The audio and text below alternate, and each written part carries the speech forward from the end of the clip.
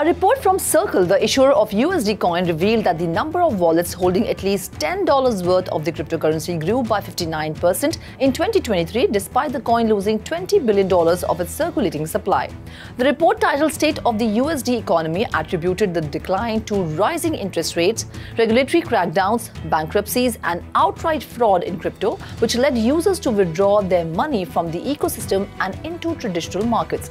However, the report also highlighted the growing acceptance of USDC, with over $197 billion minted or burned over the year, acting as a bridge between the digital asset economy and traditional finance.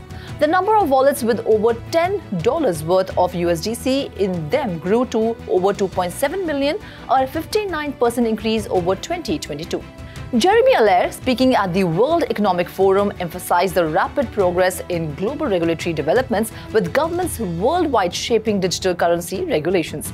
He predicts the US will take significant steps to protect crypto consumers and provide regulatory clarity.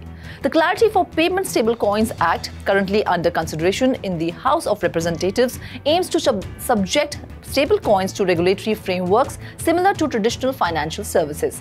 Allaire supports the act and anticipates a favorable environment for its approval in 2024. Allaire and Circle's Chief Strategy Officer Dante Disparte are optimistic about 2024 as a pivotal year for stablecoin regulations in the US. TrueUSD, a stablecoin linked to Justin Sun, has fallen below its $1 peg due to reports of holders cashing out hundreds of millions of TUSD in exchange for competitor Tether.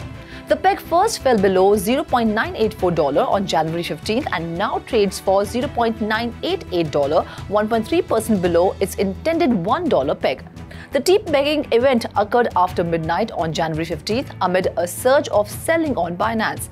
As of publication, traders have sold over $339.2 million worth of TUSD in the last 24 hours, resulting in a net outflow of $42.3 million. On January 10th, TrueUSD faced issues posting real-time attestations of its reserves, suggesting it may have been under-collateralized. In the upcoming segment, we will update you about the following news. Clayton and Finchia jointly propose a chain merge to create Asia's leading blockchain ecosystem. Google Cloud joins Flare Network as validator, FLR jumps 5%. Binance Thailand crypto exchange open for trading. Stay tuned for more updates.